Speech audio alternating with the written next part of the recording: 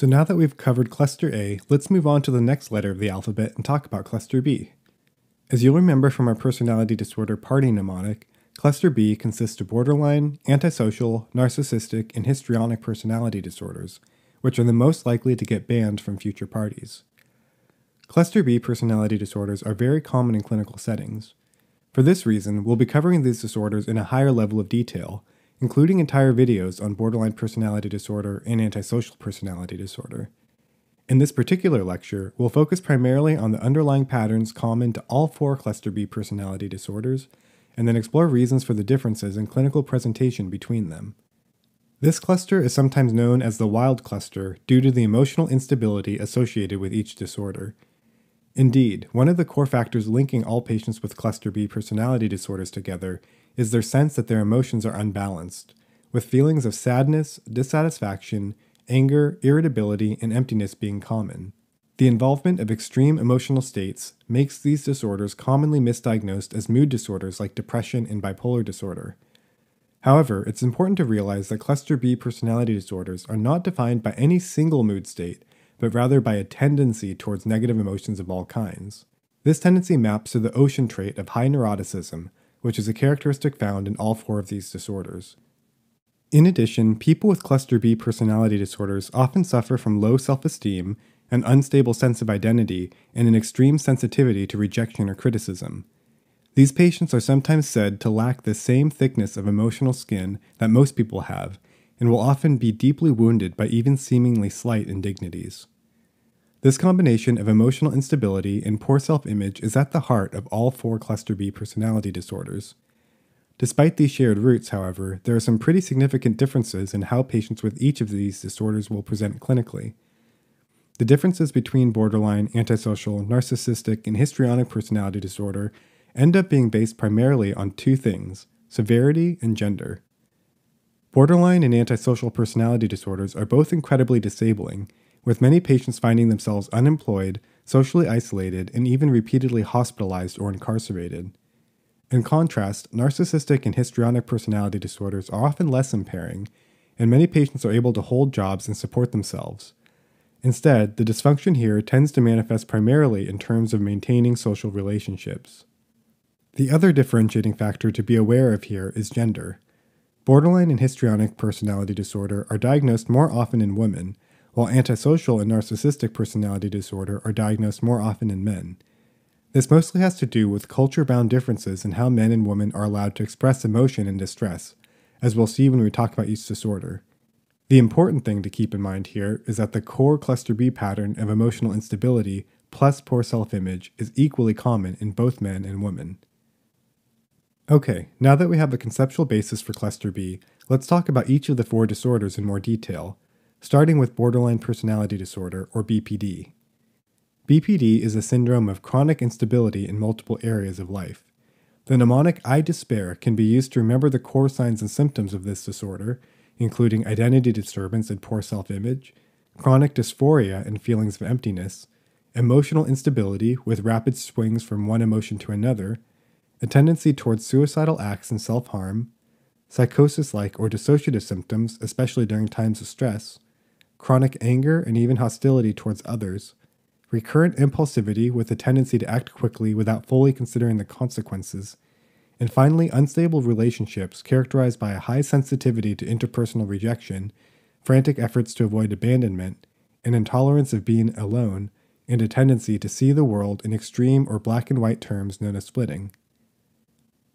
BPD is on the severe end of the cluster B spectrum, and patients often have trouble holding a job, staying in school, and maintaining close relationships.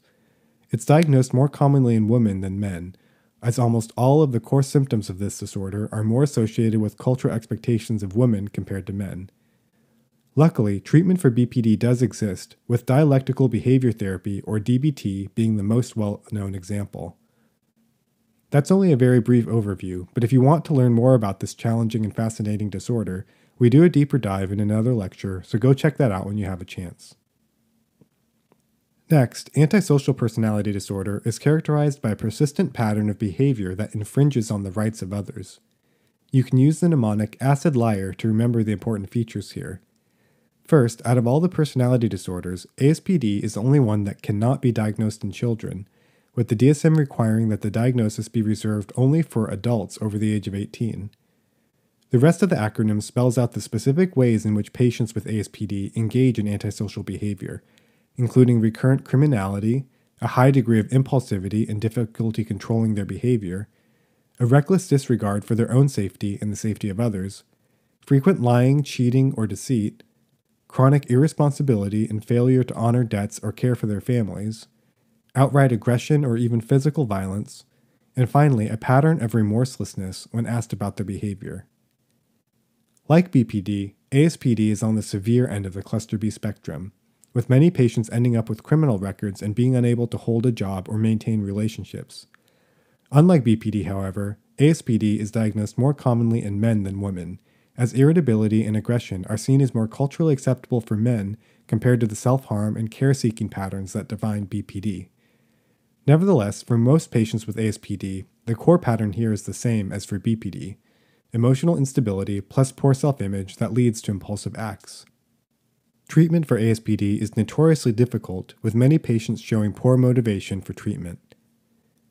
This is another disorder where there is so much more to say, so please stay tuned to learn more about ASPD in an upcoming lecture. Next, narcissistic personality disorder is characterized by a sense of inflated self-importance.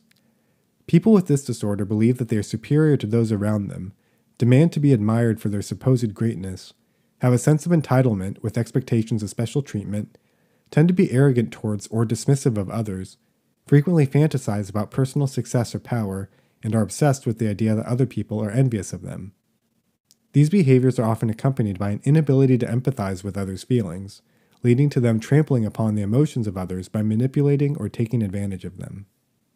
While people with narcissistic personality disorder act in a way that suggests a strong sense of self-worth, in reality, these behaviors are really just coping strategies to hide the same sense of insecurity and fear of being unloved that is found across all cluster B personality disorders. High emotional reactivity is often seen as well, particularly when it comes to receiving criticism or not being the center of attention. Compared to other cluster B disorders, narcissistic personality disorder is on the less severe end of the spectrum and is not quite as impairing as borderline or antisocial personality disorder. While these patients can often be manipulative, they usually don't hit the same level of the reckless disregard for the safety of others as seen in ASPD. In addition, their impulse control is generally better than in either BPD or ASPD, and most are able to support themselves and may even be highly successful in their careers. Instead, the place where people with narcissistic personality disorder struggle the most is when it comes to relationships, as their constant bragging, attention-seeking, and need for validation can be incredibly wearying for those around them. Narcissistic personality disorder is diagnosed almost twice as often in men as in women, as, in many societies, it is more culturally acceptable for men to use accomplishments and success as a way to mask an inner insecurity. Finally, histrionic personality disorder is defined as a pattern of excessive or exaggerated behaviors intended to become the center of attention or gain the approval of others. These include seductive or provocative behaviors, over-the-top expressions of emotion, flashy dress or makeup, theatrical speech, and an unstable affect. These behaviors are often accompanied by a high degree of suggestibility and proneness to peer pressure, as well as a tendency to feel that relationships are more intimate than they actually are. Like all cluster B disorders, these patterns stem from an intense desire to be loved, which is itself related to a poor self-image and an unstable sense of identity. In a lot of ways, the core pattern of histrionic personality disorder is very similar to narcissistic personality disorder, and that both are characterized by an inner insecurity for which patients engage in compensatory behaviors to gain attention or approval. In histrionic personality disorder, this takes the form of dramatic, flirtatious, or provocative behaviors, while in narcissistic personality disorder, it involves repeatedly boasting about one's accomplishments or self-worth.